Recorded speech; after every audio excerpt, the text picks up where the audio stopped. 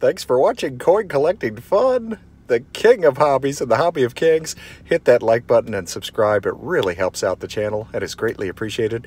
And after this video is over, check out the link below this video in the description section to see a cool coin from the Philippines.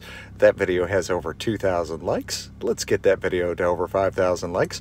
Again, the link is below this video in the description section to see a cool coin from the Philippines. Also, that video has over 3,000 comments. Let's get that video to over 5,000 comments. Again, the link is below this video in the description section to see a cool coin from the Philippines.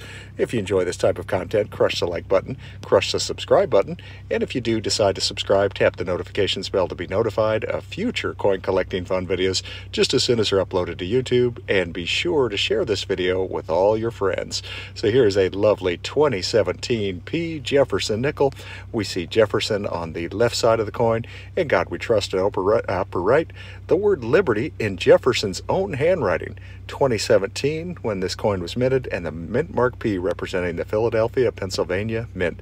So we've been enjoying a look at the front of the coin, or you can call this the obverse of the coin, or simply heads.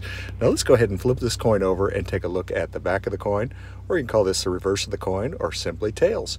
Absolutely lovely coin composed of an alloy consisting of 75% copper and 25% nickel. We see E pluribus unum at top, Monticello in the center of the coin, which is a large home Jefferson built for himself, 5 cents, United States of America. Please like, comment, and subscribe. And again, check out the link below this video in the description section to see a cool coin from the Philippines. And drop a like and leave as many comments as you'd like on that video. And by the way, that video has over 62,000 views. Let's get that video to over 100,000 views. Again, the link is below this video in the description section.